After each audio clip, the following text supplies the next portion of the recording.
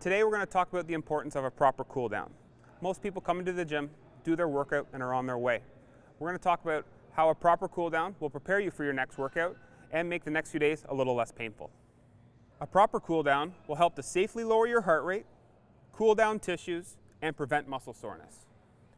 The best way to start your cool down is with 5 to 10 minutes of light aerobic activity, such as walking, jogging, or biking. This is followed by static stretching to relax the tissues and help to bring them back to their resting state. We're going to show you the hip flexor stretch and a quad stretch. For the hip flexor stretch, you're going to come into a lunge position, down on one knee, with your hip coming forward towards your front foot, holding for 15 to 30 seconds, and repeating on the other side.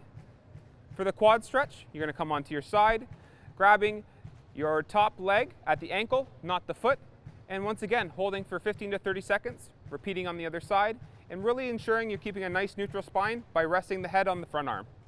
An effective cool down should last 10 to 15 minutes. However, certain populations such as athletes and seniors may take a little bit longer to relax their muscles and bring down their heart rate.